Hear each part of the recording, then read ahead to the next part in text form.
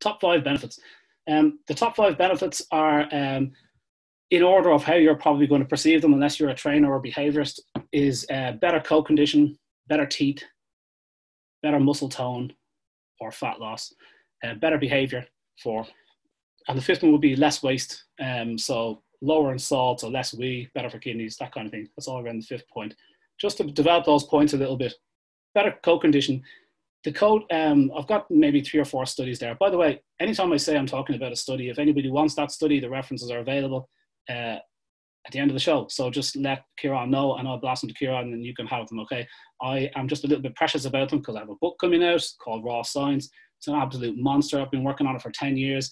And so the references that I'm finding, nobody's really talking about them, but they're just gems. And it's just so exciting to find one of these studies. It's like you're unearthing a bit of gold. You've been digging around, reading through all this, crap. And eventually you get to this study that just makes perfect sense. You go, oh, this is so interesting. So better coat condition. There's about 3 studies out there that shows 30% of the protein that your dog eats goes into maintaining his skin and coat. And if you talk about a very hairy dog, like a Newfoundland or something, think of the energy and protein that coat costs to recycle that every 3 or 4 weeks. So dry pet food with 18-20% protein in it for an adult dog, that is the minimum permitted for an adult dog for normal function over 6 months in a cage in a pet food factory. Okay, so 18-20% protein is the minimum amount of protein. It's not the optimum. There's never been a discussion of optimum ingredients in pet food until the last few years. But in dry pet food world, you are feeding the minimum amount of protein. I have to reiterate that. Every vet that stands over that food is recommending that your dog is better off fed the minimum amount of protein than an optimum amount of protein, which is insane considering that compared to carbohydrates. If you wanted to eat more of one than the other, we already know what the answer is. So when you give a dog lots of protein, he's going to have more resources to do everything. Protein is everything. It's your skin, hair, nails. It's your body functions, organs, muscle, bones. It's everything. It's your hormones. It's your cellular reproduction.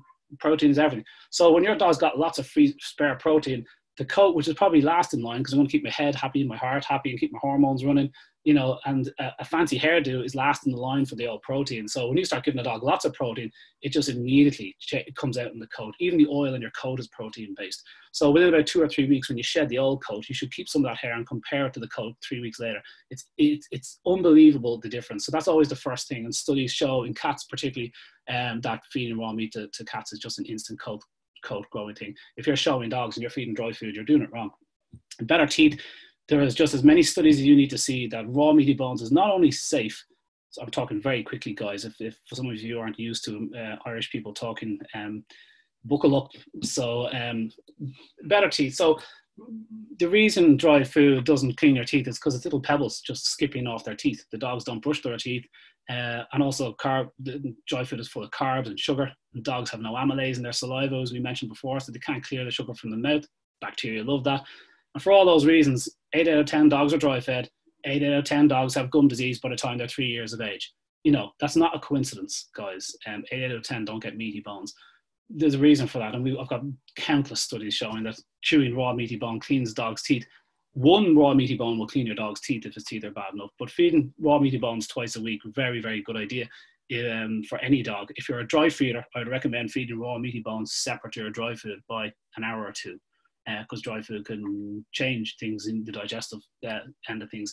And you want your stomach to itself when you're eating a raw meaty bone if you're dry fed. So I recommend that. You can see any supportive studies for that on my website. If you want any help feeding bones, there's a great long article on bones I'd recommend for different sizes and stuff. We can talk about bones later. Muscle tone, number 3. Look, if you're going to the gym, and we're omnivores, bearing in mind, we're going to the gym and we're trying to bulk up. We're trying to put on a nice body. We're trying to shed the fat and look as good as we can for the summer. You're not going to do that eating 50% bread rolls. We don't bulk up on carbs. We cut the carbs down because we don't want the carb pudge and we want to look, as handsome as we can whatever. So muscle tone, it's kind of protein. You hear everyone talking about protein, and these are omnivores. All dogs eat is protein and fat. If you think about what dogs eat in the wild, they eat lean animals. Fat animals get eaten quite quickly. So most animals that dogs eat are lean. The Deerenfield 2002 study was gold. They just looked at all the prey animals and just put them in the Magimix or food blender and analyzed exactly what was in that animal. And they found that At their leanest, they're 5 parts protein to 1 part fat. And then it gets ridiculously lean after that for some animals and reptiles and birds and sort of stuff. So dogs are used to living on a very lean diet. But the point is, that is a diet of a lot of protein, a little bit of fat, and 0 carbs. That's the dog's kind of life in a nutshell. Now, that will change, and dogs are excellent at processing fat, far better than we are. And these days, they are fed very fatty diets because we feed them farm animals, which are fatty animals compared to wild prey. So they do get fattier diets now, and that's probably okay, to be honest, because they're excellent with fat. But the point is, a lot of people are out there feeding 50, 60% carbohydrates. You're giving this Labrador, this dog that's been pulled down from the freezing straits of Labrador, genetically designed to put on fat. You're throwing him 400 grams of rapidly digested peanuts in his bowl, and 60% of that is carbohydrates. So of course he's going to scavenge and look for more food. Carbohydrate, countless studies show the higher protein that you feed a dog, the better his weight loss, because he retains his lean body mass. It's one of the reasons why dogs should be fed high protein diets. It's just excellent for weight loss. And once you're leaner, it controls your basal kind of inflammation, and it's better for arthritis. Leaner dogs live longer. Dogs are long distance running animals, very important.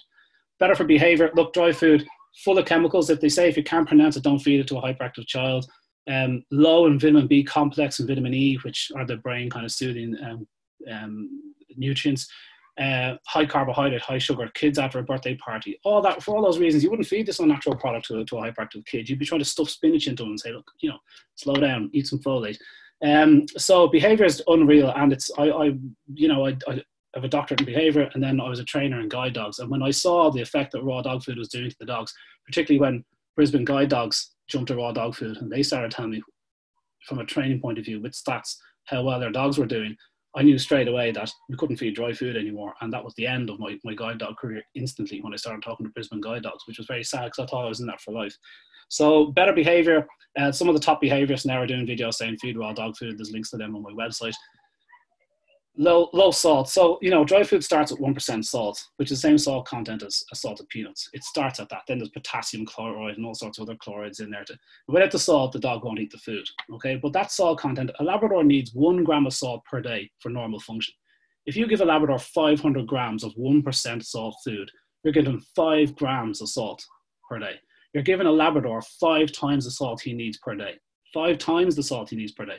If humans eat 9 grams of salt instead of 6 grams of salt, we die 20% younger.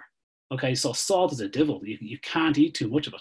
And dogs are pounded into them. They're so prone to kidney disease, it's a disgrace, as are cats, because cats don't drink water. So you're giving them these dry food, and full of salt and chemicals and stuff, and it's hard to digest. Raw dog food is easier to digest. For all those reasons, fresh dog food is very, very good for kidneys. Studies show the more protein you feed to dogs with kidney issues, the better they do. So they did horrible studies 70, 80 years ago on dogs where they nephrectomize them and snip off some of their kidney function. And the dogs with very little kidney function, replicating almost total chronic kidney failure, 90% of their function gone, did the best on higher protein diets. So the more protein you feed a dog with kidney issues, the better off he is.